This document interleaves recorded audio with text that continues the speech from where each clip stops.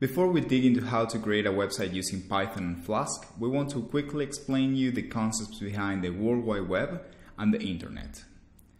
The first concept we want to explore is the client-server architecture.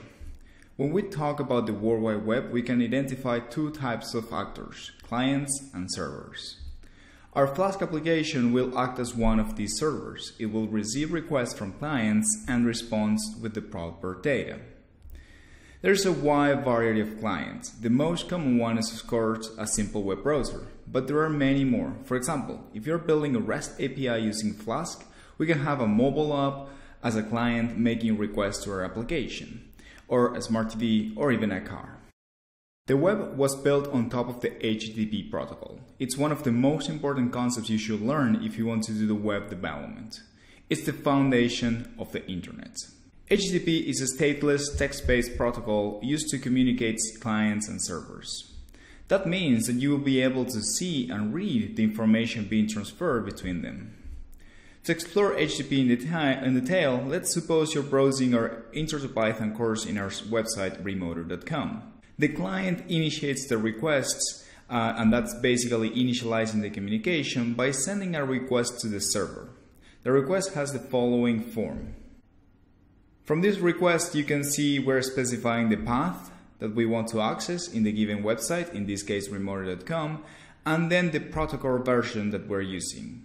In this case, we're using HTTP 1.1, and this is standard, so don't worry much about it. The most important part of the request is the one where you see the GET part. This is the HTTP method used by these requests. The client can specify different methods: GET, POST, PUT, PATCH, DELETE, HEAD options. Each one of these methods will have a different meaning from the server.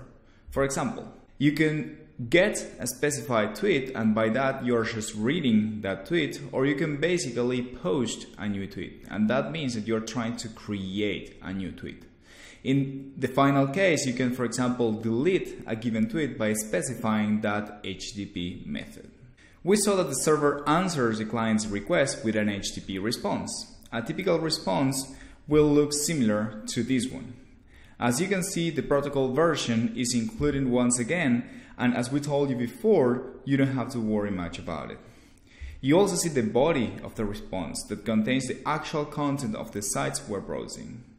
Finally, we see the status code being returned. This is the most important part of the server response. In this case, it's 200 OK. The status code informs the client the result of a request previously made. There are several status codes dividing the following categories. Usually, by reading the first character, you will identify the type of response that you are getting. If you are dealing with a 200 status code, it will indicate that it's a successful status code.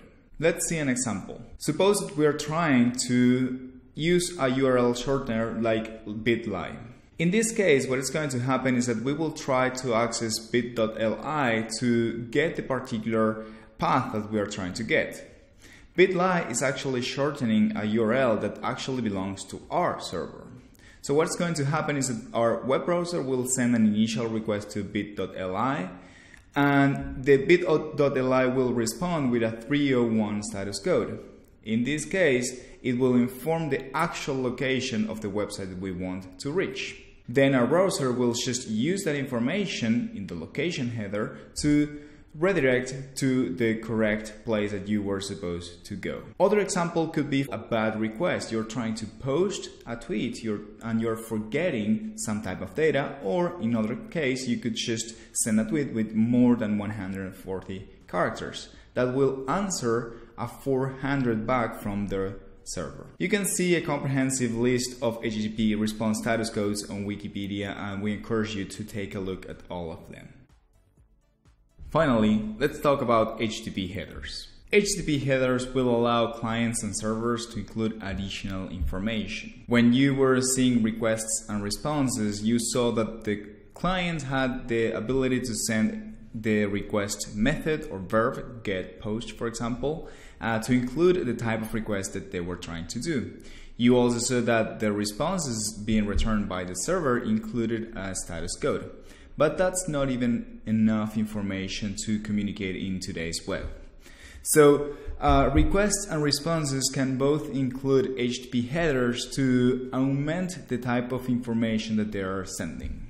For example, a request can, aside from informing the type of the request, in this case get, the path and the protocol version, as we saw that was a traditional request, it can also include additional information in the form of headers. In this case, the host that is trying to reach the user agent, that's basically the type of client, and then, for example, the accept content type that it's accepting that request. It's basically informing the server that it can accept just text./HTML content type.